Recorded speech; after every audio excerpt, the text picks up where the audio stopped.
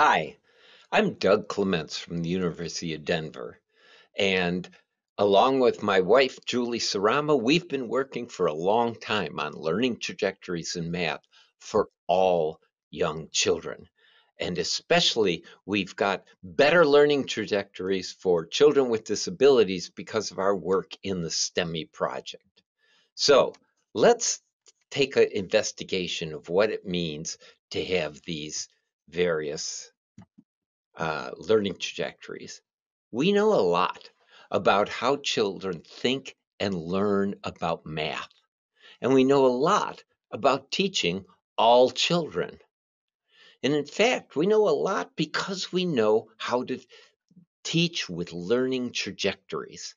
I was lucky enough to be on the National Research Council report on mathematics in early childhood, and the subtitle of that report is Learning Paths Towards Excellence and Equity, both excellent learning and teaching and equitable learning and teaching. So what is a learning trajectory, right? It's got three parts. There's a goal in mathematics we want the kids to reach. There's a developmental progression of levels of thinking that most all kids follow on their way to reaching that goal. And then there are teaching practices, the environment, every day, and intentional activities as well, fine-tuned for each level of the developmental progression that help kids level up and get to the next level. In other words, a learning trajectory is kind of metaphorically like a garden path. If we want to get to that gate and get into the garden, there are steps to take to get to that gate, the natural way children get to that gate, right? And then the teaching activities are just ways to support kids as they go from each step to the next. So learning trajectories are asset-based. That is, developmental progressions help us know what kids know and can do. We're always building on what they already know and can do. We don't treat kids like blank slates that we're going to fill with mathematics. Instead, we help them build on the many intuitions and ideas and practices that they already have. And then the teaching practices and activities build up on those, helping them level up until they reach the goal. This is mathematics their way, mathematics natural to children. So, to make this a little more concrete, we thought we'd look at learning trajectories for composing geometric shapes, both two-dimensional or flat shapes and three-dimensional. All right, let's explore a little bit. Pick some of these pieces to put on there to fill in the puzzle. Okay, take that one and put it where you think it goes. I hope you can see the puzzle she's working with. What else would you like to choose? Do some more? In the lower right is a picture of her previous attempt. I'm just making a few notes here. You go ahead and take whatever pieces you'd like to fill in the puzzle. Okay, and if you can see the puzzle she's trying to work on, she is not even matching the shapes to their outline in the puzzle at all. And you know, one part of us could think, what am I supposed to build on? She puts a square on a triangular foot there of that puzzle, that animal in the puzzle. But think about it. What can we build on? Well, she knows she's supposed to put down the shape. She's supposed to fill the puzzle. And beyond that, even though she's not matching the shapes accurately like we would do if we were doing the puzzle, but she puts the same shape on one foot as she put on the other foot. She's got an intuitive recognition of the symmetry of that puzzle and is using that. That's a pretty sophisticated idea for a just turned 3-year-old to have. We can build on that. Okay, let's go up 2 levels from this level, which we call the separate shapes actor. It's the foundational level. 2 levels up. And before I start the video, I want to explain, because this goes pretty fast. If you look at the lower right here, she's going to try to put an orange square in where you and I can see only one of those blue diamonds or rhombuses, or like two green triangles would fit. The square's not going to fit there. But she's at a level where she can do the puzzle, but it's all by trial and error. She doesn't see angles the way you and I might, right? So let's take a look at what she does. She tries to put the square down, and when she does, it pushes the other two shapes out of the arm. So what she does is fix those and try holding them down and push the square there. That doesn't quite work, so she gives up. Lucky for her, right next to her hand is a blue rhombus, and she puts that in, and it works. Trial and error, but she actually finishes the whole puzzle. The good news is most early childhood educators are really good at watching kids' processes. So you see that she's way leveled up from that first girl, but she's got some places to grow, even for a preschooler. So let's see a preschooler who's yet 2 more levels up, kind of our goal level for preschool, right? This one we call the picture maker. The next one we call shape composer. So here we go. Watch the difference that this girl shows you compared to the first two.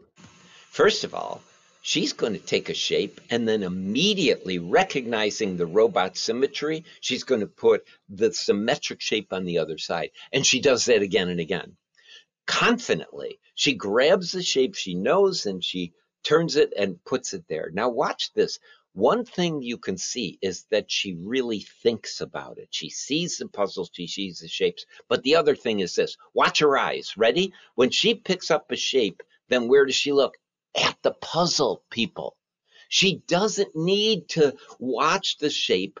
When she looks at the puzzle, she's got the ability to build, maintain, and manipulate the image of the shape in her hand mentally. And she, by the time her hand gets it to the puzzle, it's already in the right orientation and the right position. She's built mental images of this. That's the shape composer level. Very powerful, right? So remember, there's 3 components to a learning trajectory. The goal is to get about where this girl is at shape composer level for preschoolers or kindergartners even. The developmental progression, we saw 3 levels that kids are increasingly knowledgeable and sophisticated in what they know and can do with these shapes and composing them, putting them together to make other shapes. And the third thing is instruction. So think about this for instruction.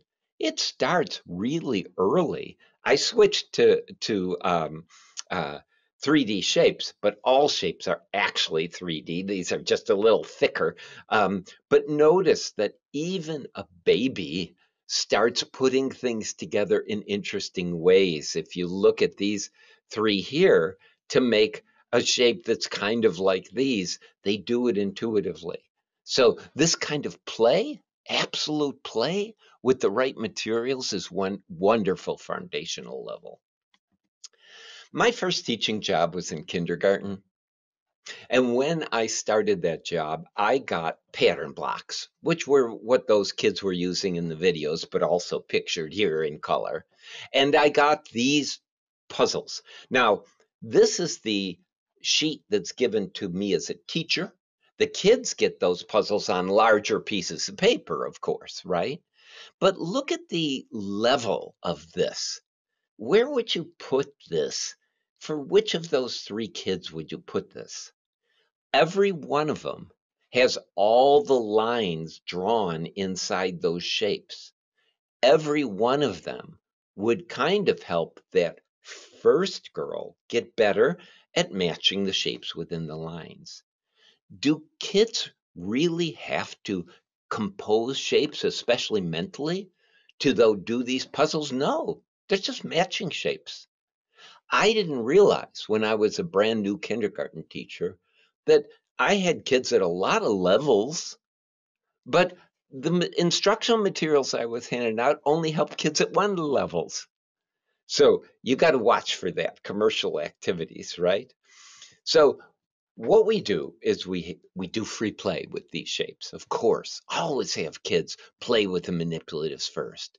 And then we'll do small groups where they're just doing puzzles, having fun doing the puzzles. I'll show the video for just a few seconds here.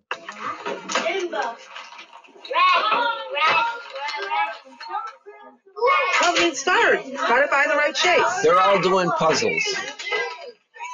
But you know what? The teacher has given each of them a puzzle that's the level above where she's seen them already successful.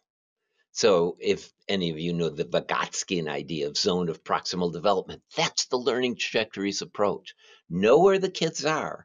And then some of those kids might be with very simple puzzles. Some might have more sophisticated puzzles, but they're all playing together, right? So let's take a look at the different levels for different levels of thinking that the kids might show. That first girl in the first video might get levels a puzzle like this, where again she can get better and better at just matching the shapes given the outline of every single shape.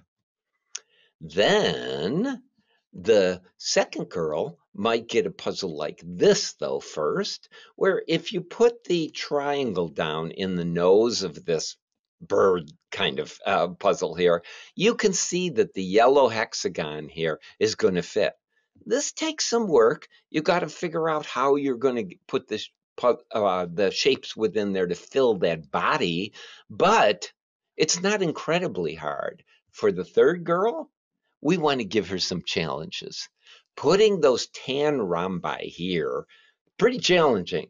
Looking at this angle versus this angle versus this angle, and making sure you've got a shape with the right angle in this larger amorphous kind of body of this puzzle is challenging for her, the third girl there, right? We do the same thing online, by the way.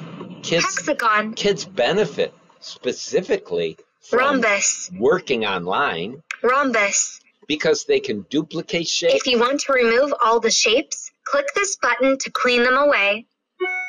They Hexagon. also might have to rotate a shape. Rhombus. Not that Rhombus. one. Oh, wrong pick. Put that one back. How about we duplicate Rhombus. this one, but then we're going to have to turn it, and this is key.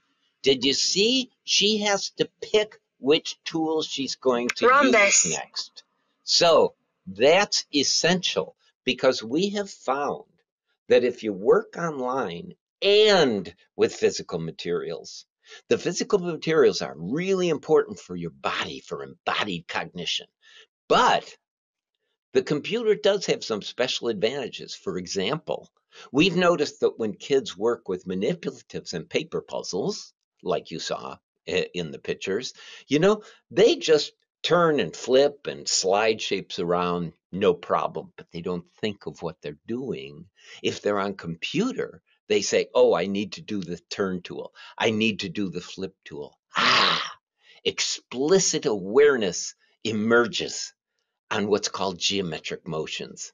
So once again, let's go through the levels. First girl might get one like this. Do you notice they only touch at the vertices? Really helps her match those shapes. Then she'd get one like this, where all the outline of the puzzles that's there to help her match. But when they don't just touch at the vertices or corners, they match side to side.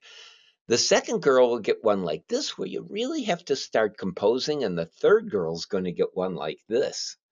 So she really has to think about that. And always, people, always time for play. So there might be a puzzle on computer where there's there's multiple right ways to fill those with different shapes for sure. But you get feedback that, oh, whoops, you left a space, or whoops, you have one outside the puzzle. But we also just let kids play. They create a scene, they pick a background, they just make what they want to make, but using the mathematics tools they learned. And I love this. It was by a 3-year-old, right? So, okay, it's not a real sophisticated picture, but I adore that it's cute. And look at what she did over here. I never thought of that. She gave a balloon to one of the children in the audience. So wonderful. Intentional activities and play. And I show you this video for one reason only. I love what the girl on the left says kind of towards the end of her little filling the puzzle. Listen up.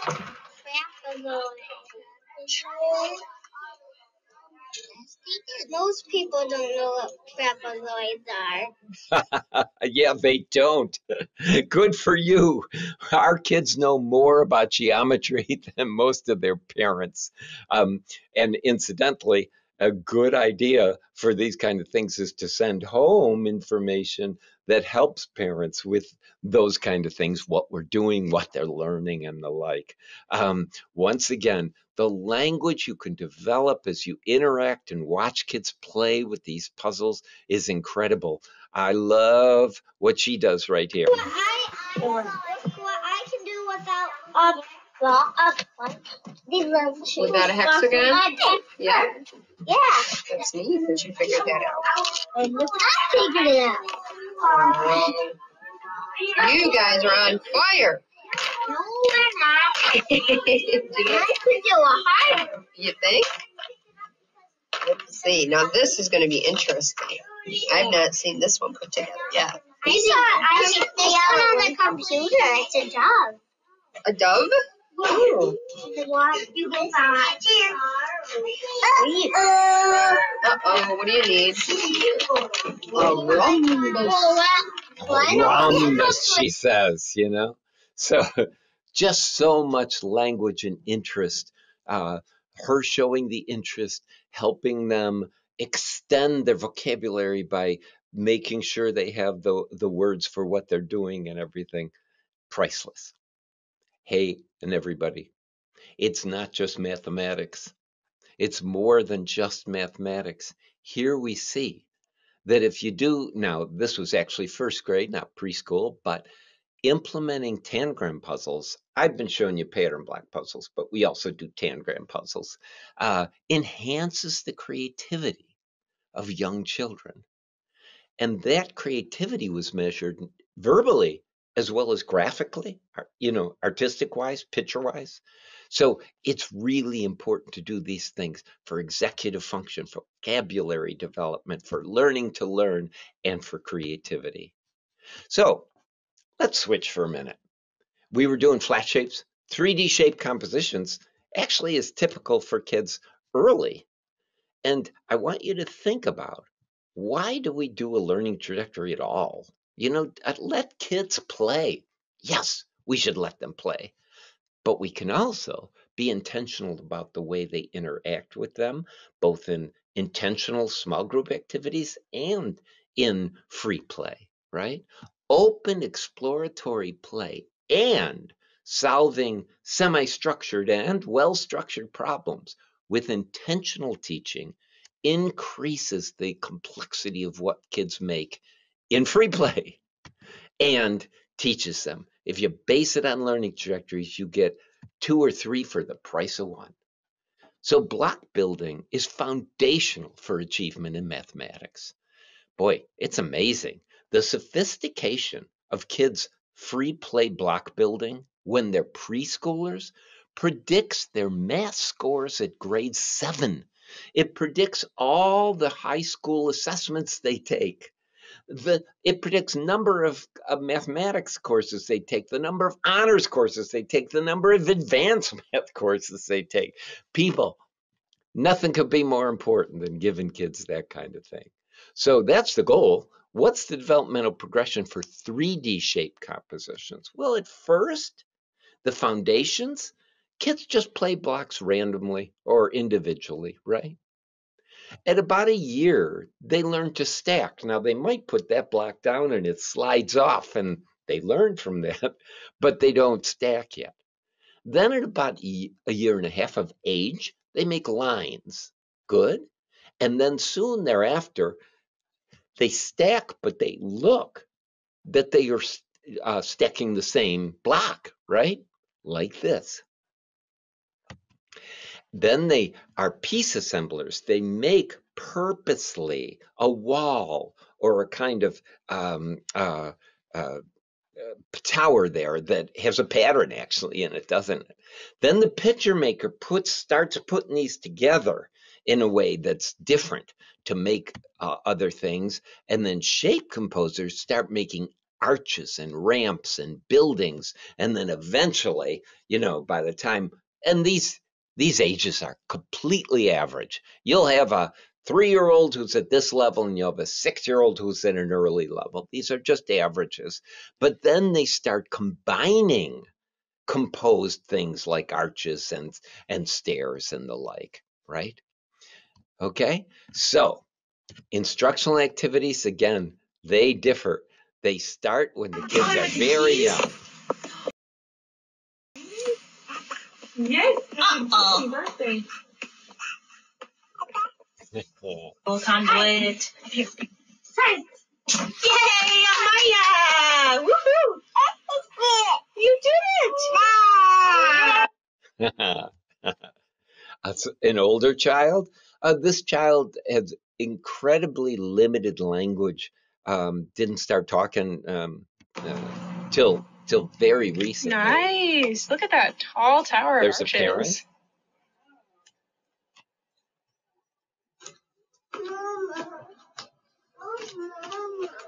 More. I see a blue arch by the red cup.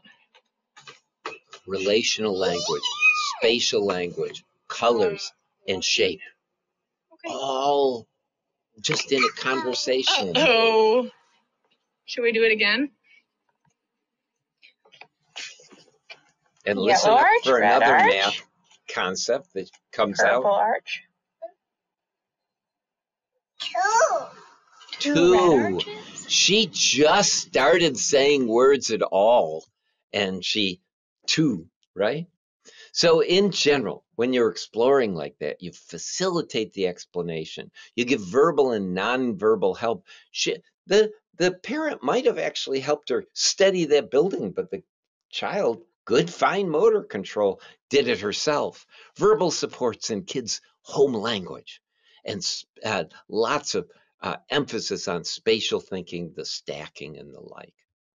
We have a website for STEMI called Learning and Teaching with Learning Trajectories. It's at learningtrajectories.org. Just one compound word, learningtrajectories.org, in which you can see these levels and you can see how it looks when kids are at various levels. And you can read about inclusive teaching approaches for kids for that topic specifically. So those are really helpful. The activities themselves include composing 3D shapes during routines and transitions, or intentional activities like let's stack blocks. And there's all kinds of helping teachers prepare the environment for access, adopting materials, teaching, and the like in the environment for better access, all built in to learningtrajectories.org. So block building, why LTs? Because you allow kids to just open up, both in their free play as well as their interactions with you and with other kids. Open up their capabilities for understanding mathematics and spatial ideas. If you follow those, and by which I mean watch the children first, playing with pattern blocks for the 2D, with blocks and any block set for the 3D, how are they using the blocks? How are they putting them together or not? Then you can know, okay, so if they're stacking, but they're not making like an arch, maybe I can introduce that kind of thing and give them some motivations to increase the complexity of what they're doing. And they love it. Is it important? Absolutely, people. Do you know the architect Frank Lloyd Wright? So he went to a kindergarten that was a Froebelian kindergarten, And in that kindergarten, the intentional activities included getting a picture. They would get this picture, and they would be given the blocks, and they were supposed to reproduce that picture with the blocks, right? That's what Froebel called his sixth gift, okay?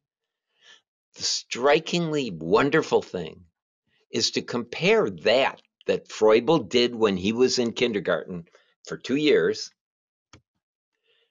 to his Robbie house.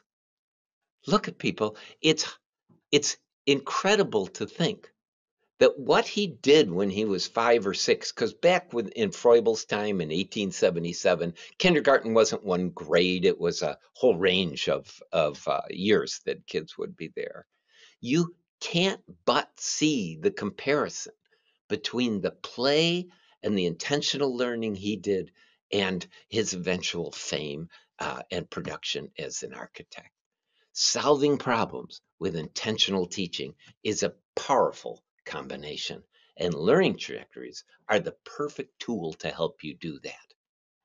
So I hope you see we have a lot of contributions we've done through research and development, working with hundreds of teachers, thousands by now. We have practice-based evidence that this is scalable and really helps kids learn and makes teaching and learning more joyful for everyone. We have guidelines to help you incorporate asset-based instruction grounded in the knowledge of kids' thinking and learning trajectories, keeping kids engaged, active, inventive, and talking, and content that's always challenging, but always achievable. So there's the address at the bottom of that website. And now I think we'll have time for some live question and answers.